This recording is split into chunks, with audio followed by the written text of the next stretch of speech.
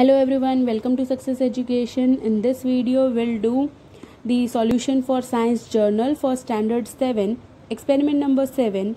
The aim is to show that the change occurring on dropping an iron nail in copper sulphate solution is a chemical change. Before that, if you have not subscribed my channel till now, please do subscribe it for more videos. So we'll be continuing with the apparatus and materials, that is glass beaker, and the substances to be used are nail, copper sulphate solution and dilute sulfuric acid. And you need to draw the same figure on the right hand side.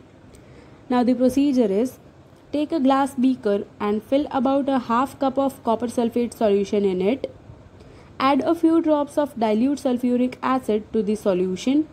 You will get a blue colored solution. Save a small sample of the solution in a test tube. Drop a nail into the remaining solution. Wait for half an hour. Now observe the color of the solution. Compare it with the color of the sample solution saved separately. Do you see any change in the color of the solution or in the color of the nail? Now the observation is, the change of color of solution from blue to green is due to formation of iron sulphate. The reddish brown deposit on the surface of the nail is copper, another new substance. And the conclusion is, change noticed on putting an iron nail in copper sulphate solution is a chemical change. Now test your knowledge. Question number 1 is MCQs. First one, which of the following is a physical change? It's option number D, formation of steam from water.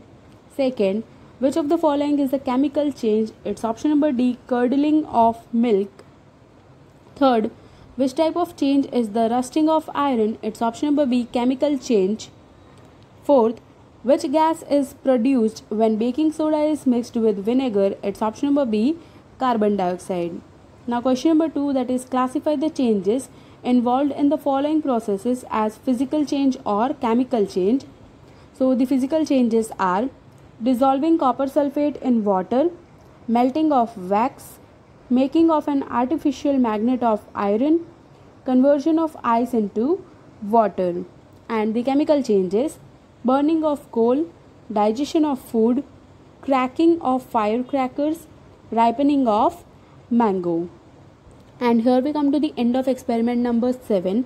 I hope you understood the complete experiment. If you have any doubts, you can write in the comment section. I'll surely try to answer all the questions. Thank you for watching my video and do subscribe my channel for more updates. Thank you.